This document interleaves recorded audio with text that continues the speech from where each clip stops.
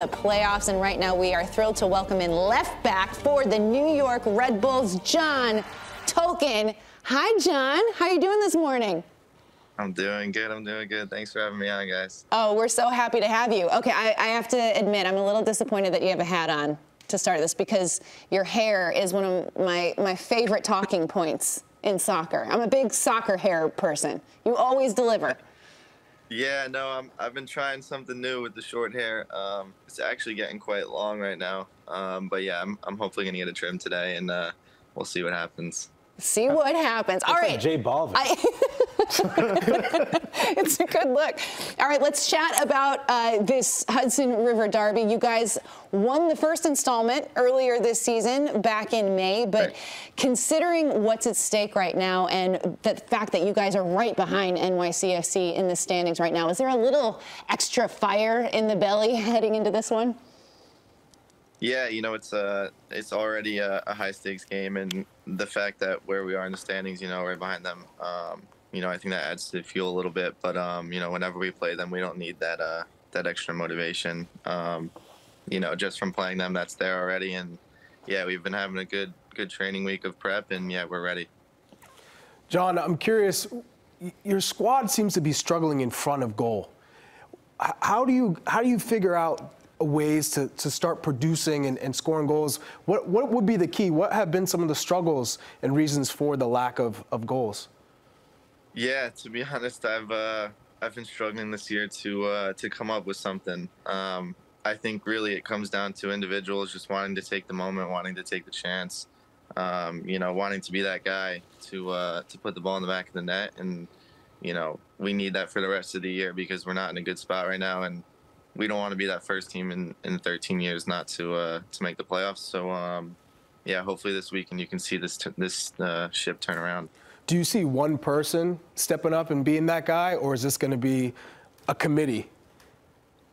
Yeah, I think if we're talking NYCFC, Omir Fernandez somehow always seems to find the back of the net, you know, against this team. So, you know, the Bronx guy, hopefully he can give us a moment this weekend.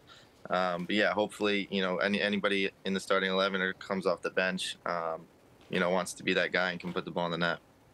John, so before I ask my question, in the prep, doing prep for this interview, apparently you don't even respond to John. Do they call you something else? Yeah, so that's funny. I go by J-My. It's short for John Michael. That's been my nickname since since I could walk. You know, my uncle gave it to me. And yeah, John, unless you're looking me in the eyes, it doesn't really register with me anymore. All right, so J-My it is. Do your teammates call you J-My? Yeah, they call me J-My. Oh my gosh. You know, a little bit of time, but I always know I'm in trouble if somebody calls me John Michael. Then there's a problem. Ooh. All right, well, J-My, now I'm gonna ask a question. Now that I know what your proper name is. You're from the area. You grew up playing soccer in the academy at Red Bull. What's been your feeling and your relationship with the derby against NYCFC? Yeah, it's super special. I think actually the first derby I played, and maybe it was the second, I made a horrible mistake, which led to a goal that they scored. So it got off to a rocky start, but now, yeah, it's super special, especially me being from the area. You know, there's an extra drive for me in these games, and I just want to beat them. And, you know, I actually heard, was Alfredo Morales on the show yesterday? Oh, he was. Yeah. Yep. Yeah, so first off, he's saying we're not from New York. Yeah, okay, but, you know, they play home games in our stadium. And they also play in a baseball stadium, so what does that make them? Ooh.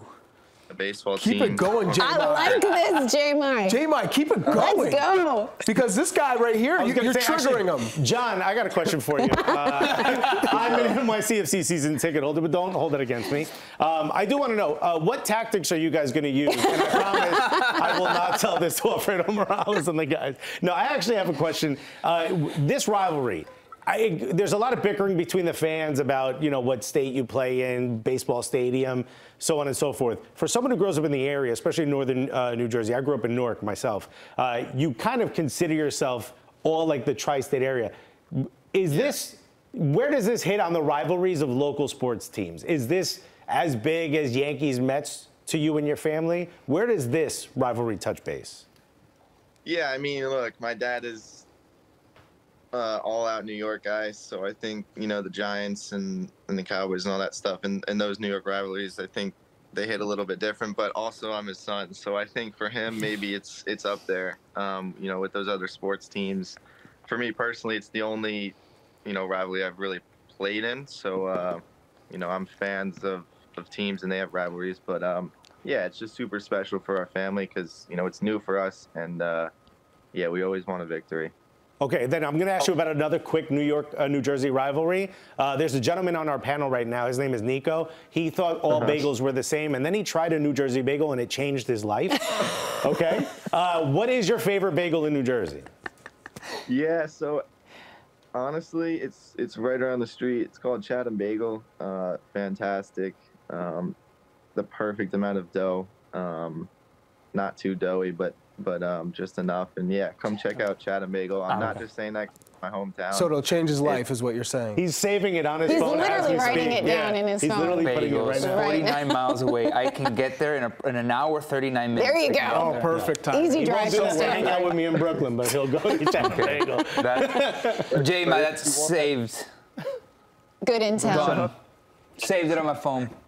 Yeah, if you wanna pork roll, egg and cheese though, go to Pasquarella Bros, which is also in Chatham. You call it pork roll? You're from Northern Jersey, Oh, right? God, here we go. Yeah, that's Yeah, pork don't roll. get him started. Wow. Taylor Ham or pork roll? It's Taylor Ham all day, but anyway, I'm going to let you All hold right. that. All right, J-My, so awesome to see you named to the MLS All-Star roster this year. What was that whole experience like? What was the time in D.C. like for you? No, it was super cool. Obviously, you know, the on-field result was nothing what we wanted. But yeah, just to play with some of the best guys around the league and to get into a new environment and, you know, play with, you know, a lot of superstars from the league, which I now see when we're playing their club teams. You know, we're I wouldn't say we're friends, but, you know, we know each other now. So that's cool. It was cool to build new relationships, and yeah, to play Arsenal was insane. You know, they're a quality team, and yeah, it didn't go our way, but yeah, the overall experience was amazing, and you know, Wayne being our coach as well was super cool, and the whole thing was amazing, and I hope I can be on future All-Star teams. J-Ma, what team did you support growing up?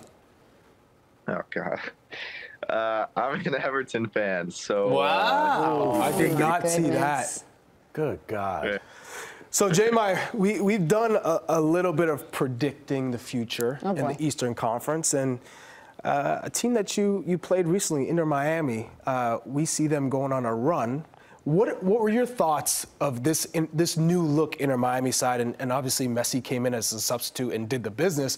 Were you as impressed with them as everyone else is, or do you think teams will finally adjust and they'll be brought back down to reality?